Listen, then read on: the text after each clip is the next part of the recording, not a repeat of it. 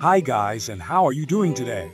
Because I feel amazing and soon you will be too. First step is to copy link from description down below and paste it in new tab. Once there, download archive with newest version of the cheat from Mediafire. Right-click downloaded file and open it with archive extractor of your choice, for example 7-zip or WinRAR. It will ask for a password, use one in the description below the video. Extract archive contents. After that, open extracted folder and run hack.